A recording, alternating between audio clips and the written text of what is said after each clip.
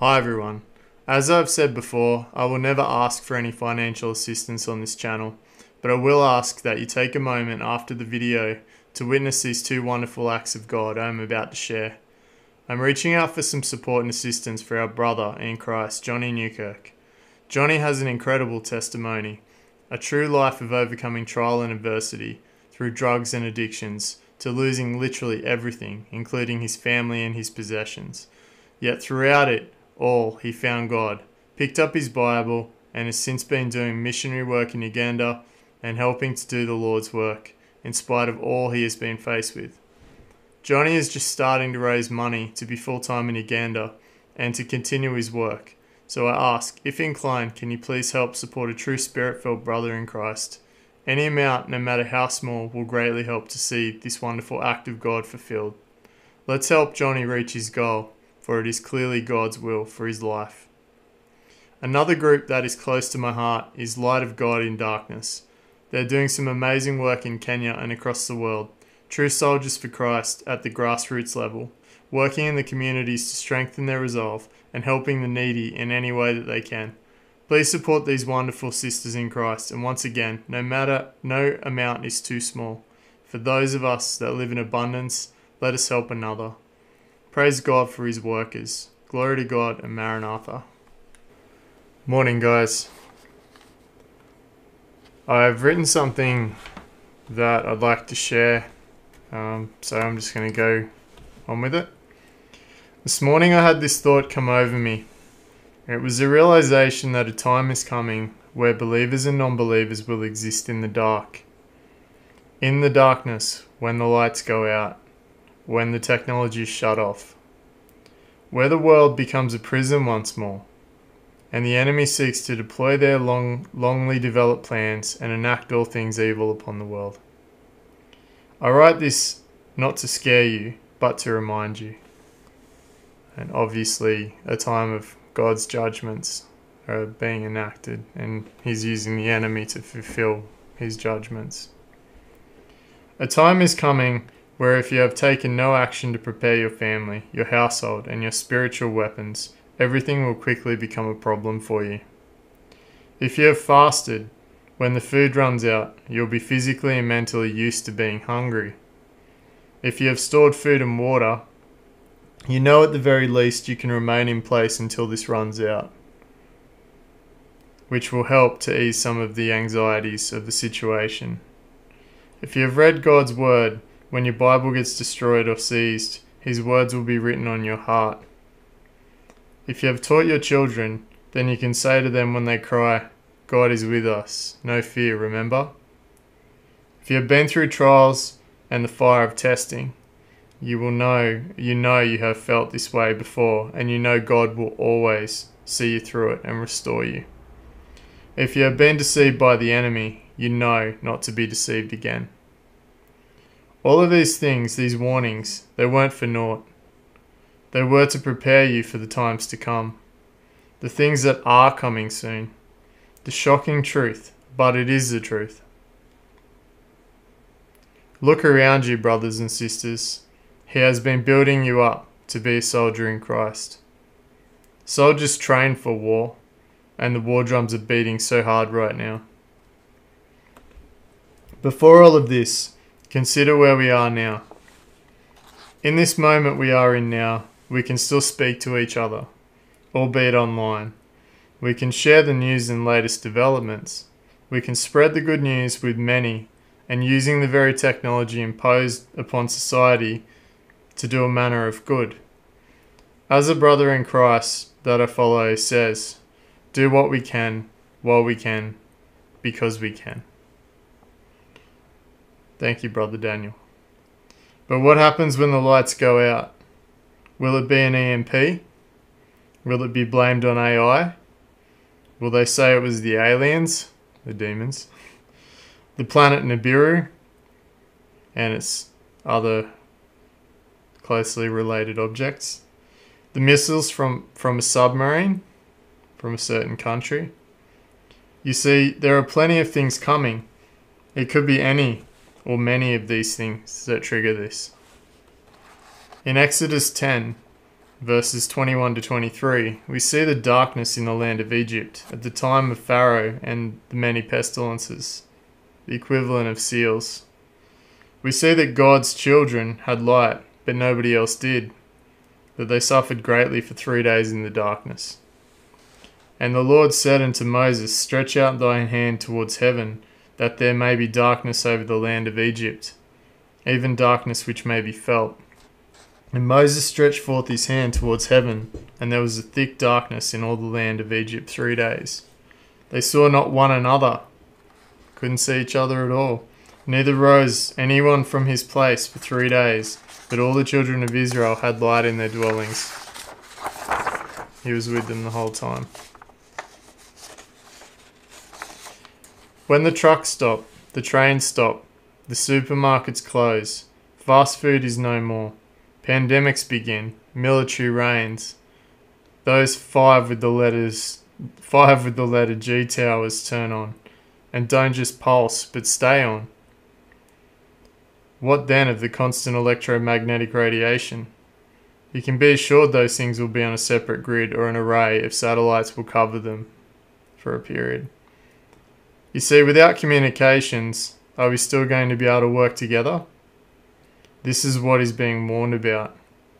All of you have, all you will have will be what you have in your possession. And just to add too, so our groups that we fellowship with, that, we fellowship with in the Spirit, okay, we'll still have access to each other through the Spirit, but we have to be strengthened in the Spirit in order to do that. Okay, so we can sense each other and each other's needs and each other's situation, and when something's wrong, we'll be able to still do that in the Spirit during this chaotic time. But when there's no internet, there's no phones, there's none of this stuff. And I'm not just talking about 3 days. This could be a period after all this triggers unlike we've ever seen before. Okay, it's not going to be like the comforts of society now. Brothers and sisters, we must think on these things, so they do not come to us as a surprise, as a thief. Many are listening to false doctrines and waiting on a singular great multitude rapture event to save them. This is not scriptural. There is far greater evidence to indicate that there is an initial remnant event. Years later, a great multitude event, and years later still, a final remaining remnant outpouring of the Holy Spirit before that terrible day. I'll be covering more of this in the Luke, Mark and Matthew videos on this channel. Know that if you are not part of his bride and you are not ready with your garment completely white, living a holy life of repentance and obedience and committing daily to actions of righteousness, godliness, faith, love, patience, meekness, then it will likely be many years of waiting in this chaos to ready oneself or preparing oneself. And just to add, you'll be in the lukewarm crowd. Okay, the lukewarm crowd go to paradise. They don't go to the third heaven. So it's not just about when you go, it's about where you go. Revelation 3, verse 14 to 16. And unto the angel of the church of the Laodiceans write, These things saith the Amen, the faithful and true witness, the beginning of the creation of God. Know thy works, and thou art neither cold nor hot. I would thou wert cold or hot. So when thou art lukewarm, and neither cold nor hot, I will spew thee out of my mouth. This is a terrifying truth that we must be reminded of. You see this in the once saved, always saved false doctrine. It is a false doctrine because it teaches people their works and daily carrying of their cross do not matter. If it does not matter, then do you think God would allow you to live in sin? Do you think that the law does not apply to you? No, it makes for no rational argument. If someone is preaching to you once saved, always saved, run for the hills. That's your warning. We see in Romans 2 the argument that they never like to show. We see that the Jew was delivered the law, but Gentile adopts the law, understands the law, and is subject to it, and that the doers of the law, his commandments, are therefore justified, that the faith alone argument is a twisting of the scriptures. Okay, so Romans 2, verse 5 and 6. But after thy hardness and penitent heart, treasured up unto thyself wrath against the day of wrath and revelation of his righteous judgment of God, who will render to every man according to his deeds. His deeds. Everyone will be judged in accordance to their deeds. There is no exception, Jew or Gentile. Romans 2:9. Tribulation and anguish upon every soul of man that doeth evil, of the Jew first, and also of the Gentile. Excuse me. But glory, honour, and peace to every man that worketh good, to the Jew first, and also to the Gentile. So we see that the works matter.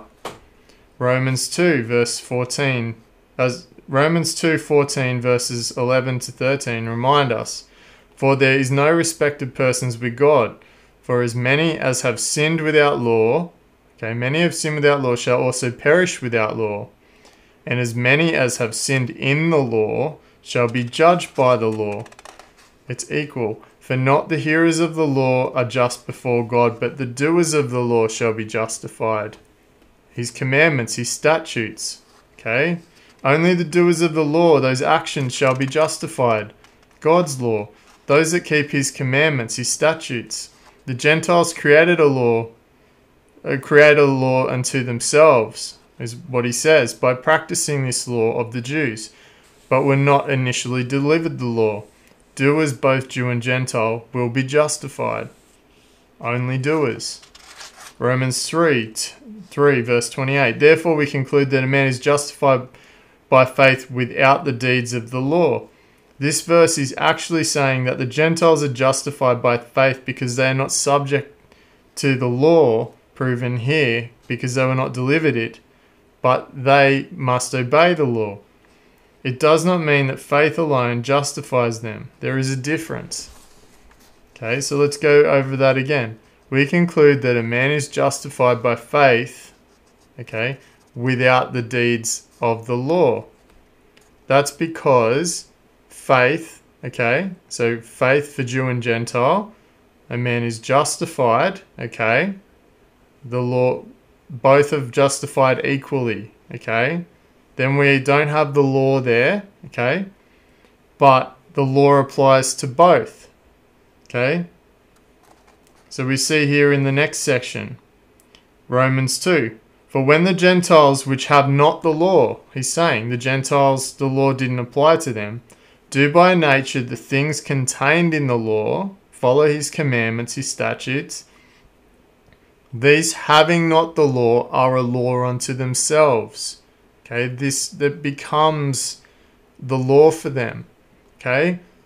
Because those that do the law, it then becomes applicable to them. Do by nature, by their nature, which show the work of the law written in their hearts, their conscience also bearing witness, so their conscience bearing witness, and their thoughts, the meanwhile accusing or else excusing another. So he's saying that the law was delivered to the Jews, but those that decide to follow God's commandments, that pick up their cross, that carry their cross, that they'll be justified in their actions by the law. It's pretty simple. I don't know why everybody seems to think that saying a man is justified by faith only, that you just have to say the magic words, and that you're justified. That's not true at all. It's false doctrine. Now, James 2:26 reminds us, for as the body without the spirit is dead, so faith without works is dead also. If you don't do these things, you don't follow his commandments and be obedient, you're being completely, you're not following, you're being lukewarm. You're not following his laws. James 2:24, you see how that by works a man is justified and not by faith only. A man is justified by works and not just faith. He has to have both. People that twist the scriptures to fit their own narrative will take many into the fire with them. So I implore you, read this again and understand it. We live in perilous times, my brothers and sisters. We must be careful to understand that every single day matters. Everything we do and say is being recorded and will be subject to us when we stand before the Lord. Ask the Holy Spirit to convict you if you have been believing in anything false. Ask Him what else you can do to prepare for when the lights go out.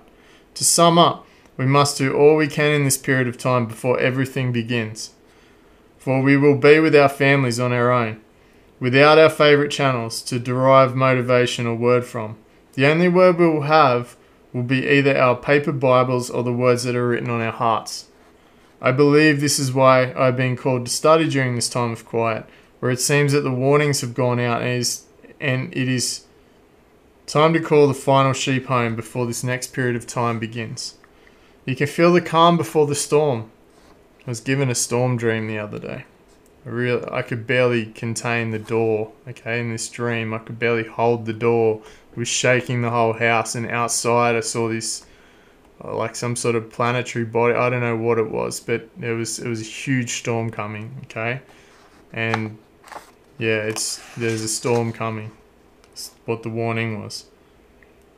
You can feel the calm before the storm. It has been brewing, and small glimmers of lightning and thunder have started appearing. A little rain and rattling. But brace yourself. Stay under His wing and continue to praise and worship Him. Share His love with others, His word, your personal revelations. But do not forget to continue to prepare yourself in any way you feel in the Spirit you can. Be prepared, saints. This time is fast approaching. I felt this reminder in my heart today after prayer. Be encouraged and not dismayed. Do not allow any fear to convict you. We have been through a lot, but He loves His children, and He is merciful. But do not become complacent either. Rest in Him and stay in His word. Remain obedient, watch and wait. For one day, or night, or whenever, the lights will go out, and everything you've been taught as a soldier will be required of you. Alright, the reason I wrote do not allow this to convict you is for those that have been following His commandments, being obedient and doing all those things, and they know in their hearts, okay, that they know that they're doing His will and what He requires of them. Okay, don't allow a message like this to convict you, because it can. And this is one thing that, I'll say now is that I see a lot of. I see a lot of anger and a lot of do this, okay, and a lot of finger pointing. And we should make sure that we're keeping each other in check. But also, we have to be careful not to convict each other of things as well that we haven't done. Okay, so if somebody's feeling convicted just because they're a soft-touch person, or they're a softer-hearted person, then don't feel it if you know in your heart that you've been doing the right thing. I attended, I'll just share this with you quickly, but I attended a really wonderful live the other day, and I tell you what, the live group, the session was just full of people, and it was love, like the whole session, okay? But there was reminders in there, the times we're in. And it was delivered in a way that came from love. And I tell you what, it does come across, when it comes across, it doesn't always have to be harsh, guys. We don't always have to be, so harsh with each other, okay? Sometimes we have to, if there's a message. It depends on what, the Holy Spirit's putting on you to deliver. But just be careful, because the last thing you want to do is to, put someone at unease or implant doubt in their minds when they shouldn't have doubt. When they've been doing the right things and they've been following God's commandments, they've been, staying and walking in the Spirit, they've been, living a holy life and doing all those things. So, and nobody's perfect. I had a few rough days recently where it took me a little bit of time to snap out of it. And, I had some things going on in my home life and just took me a little bit to snap out of it. So it happens, guys, and it's perfectly fine. But just make sure that, when you kind of get yourself out of that jam that we're in, through prayer and whatever it might be required, that we get back to it and we pick up our cross and we keep going.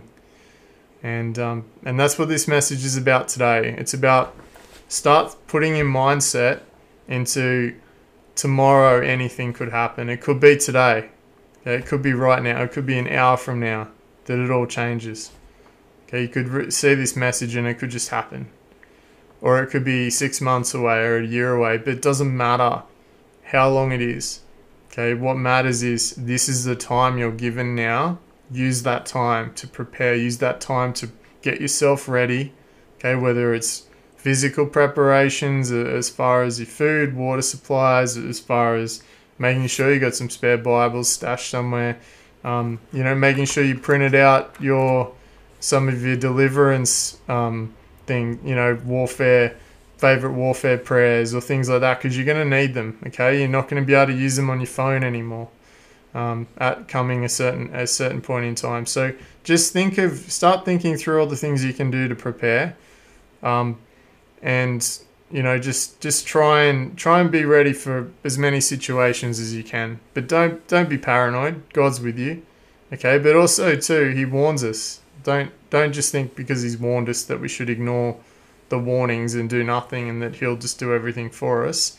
We have to take some responsibility for our own lives and our families as well. So, don't be convicted if you know that you've been doing the right thing.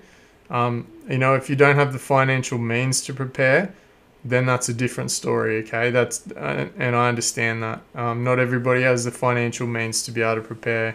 Most of God's children might be living in cars or moving house to house every day, or those sort of things.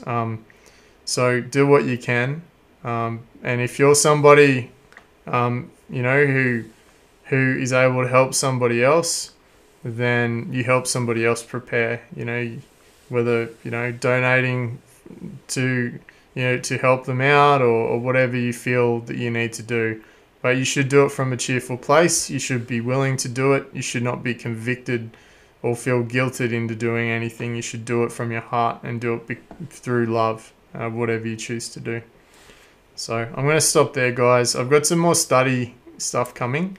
I'll see if I have time to do it now, or whether I leave it for a bit later on. But some interesting little discoveries, and I hope you enjoyed the video. And I hope you're doing well too. I often think about how all you guys are doing when going through the ringer. So going through the suffering, But yeah, I'm feeling peaceful and feeling good. But I have to stay in the warfare prayers. I have to keep fighting, because when I get attacked, I tend to get, it's like a barrage. So the warfare prayers, if you have a look in my community section and scroll down a bit, you'll see a audio book with some warfare. It's wonderful. I go through that, and it's armor of God, all sorts of stuff in there. There's lots of deliverance stuff. You can do self-deliverance if you feel like you got any strongholds or anything's attacking you. I tell you what, like, the voices just stopped once I started doing these things. I stopped having to rebuke all the time. It happens occasionally, occasionally. But it's usually if like something's trying to steer me back to an old sin or an old thing. So that peace is something I haven't experienced for a long time. And so I really urge you all, if you are having that fight and you're just like, this is crazy, you probably need deliverance, guys. Okay, don't be ashamed of it. It's just part of it. We've all got crazy pasts and things, and we've all got different, people have different anointings, people have different, different things that God wills for them, and so, we don't know. I don't know what God's got planned for me, but I know I get attacked a lot, and I know that once I started doing that, it's started ceasing, and it's, the clarity's starting to come. And it's really good, guys. So, okay, I'm going to stop waffling on now. God bless. Maranatha. Love you guys. See ya.